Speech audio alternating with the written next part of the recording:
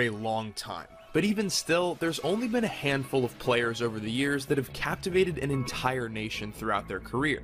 More often than not, it's a combination of on-field dominance, swagger, and an off-field presence that gave people something to talk about. And depending on the case, it can single-handedly make or break a household name. But of all of those names and faces throughout football history, I don't think a single one of them can lay a finger to the bizarre, incredible, and ultimately doomed run that Tim Tebow had as the NFL's next great superstar. Behind a Heisman-winning quarterback and a loaded roster overall, UF's run with Tim Tebow and Urban Meyer at the helm was like a supernova that came in to incinerate college football and then just disappear into the night. Hello everybody, Adelaja here. I want to welcome you to this program where I'm going to be talking about Tim Tebow. Tim Tebow is an American footballer. He plays not soccer but American footballer. And he's a super mega star from the college and from high school, but his supernatural, stupendous rise and fame is unexplainable. It's unexplainable to the natural mind.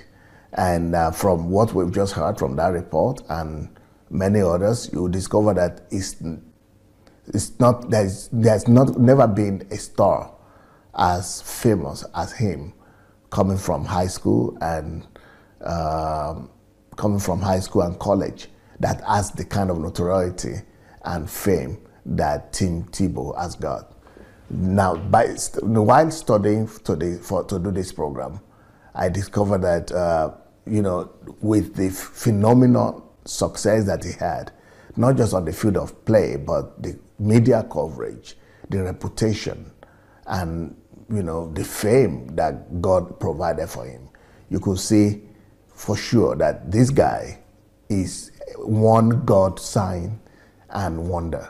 He's a sign and a wonder all by himself, and it's easy to prove because he grew up in a Christian home, and he started living by his Christian principles very early. So all his life he's been a Christian, and he stood and he has always stand for Christian principles.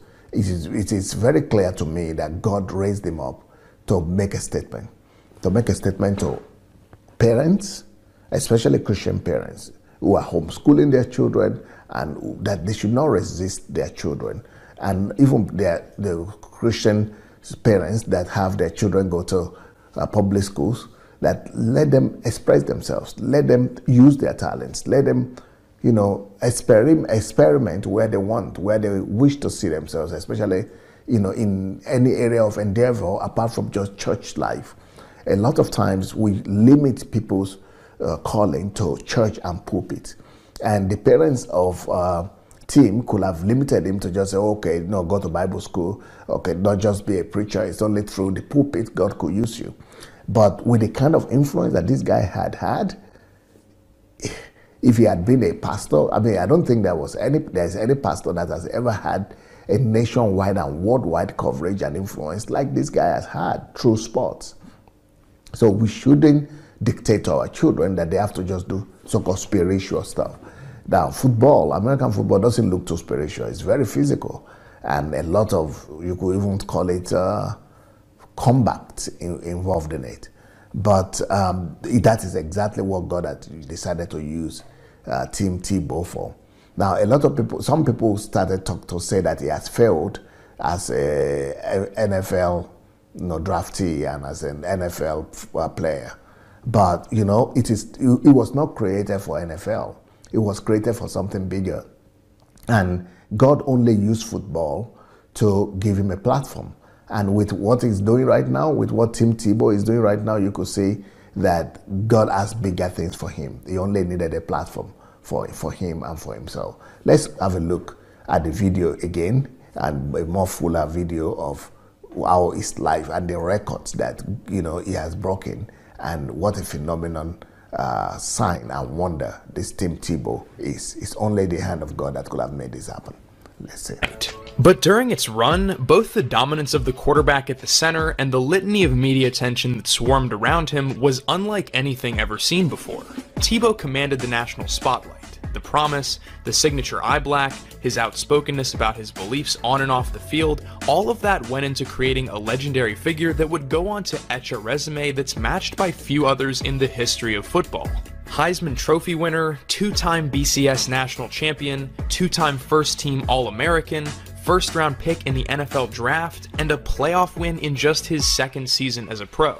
If I go on rattling off those accolades, and you didn't know what Tebow's been up to recently, I'd be willing to bet you a lot of money your first guess as to what his current career is wouldn't be minor league baseball player. And yet, here we are.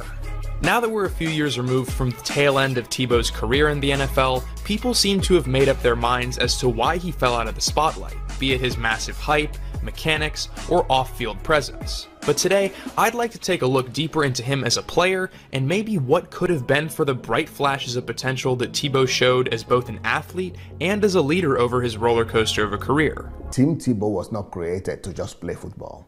I think God created him to be a sign and wonder, to create the fame around him and to give him the platform, but I think he's created to be God's spokesman.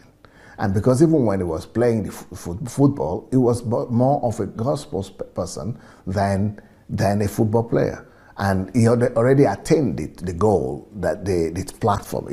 God already gave him the platform. So he doesn't really need to be in football anymore. Because he was just playing high school and especially college football, his fame was, I don't know the name of any football player in America, right? Because I don't even watch it. But with his fame, the way he came on, I think many people know him and his name better than they know some superstars in NFL.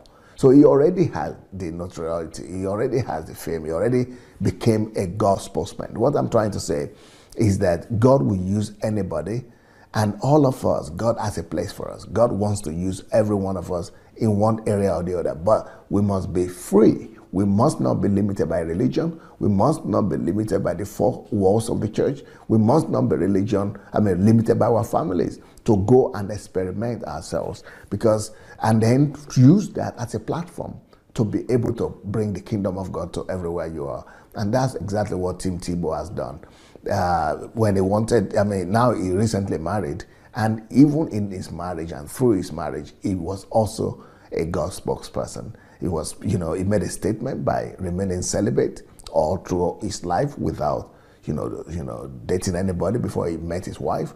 And then when he met the wife, he would remain celibate before the marriage. And so he is a God spokesman everywhere. And now he's going everywhere to speak and to talk for God. This is a phenomenal life. And I think all young people, if you have a child that you are struggling with to give the right direction, get the story, get the biography of Tim Tebow. And as parents, you get to read his stories. And if you have children that are also, interested in other extracurricular activity apart from education, look into the life of this guy and see how God could use anybody, anything to his glory. So Tim, keep on cruising for God, and we are praying for you, and greater things are ahead. Blessings.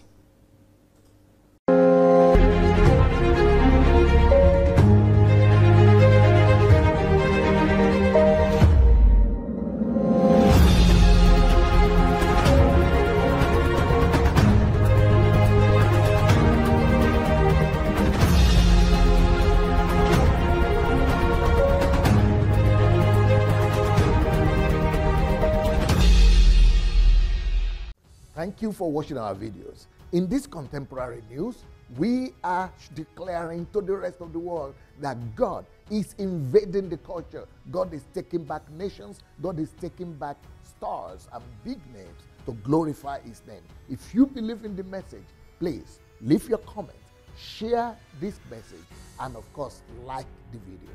Thank you so much. Blessings.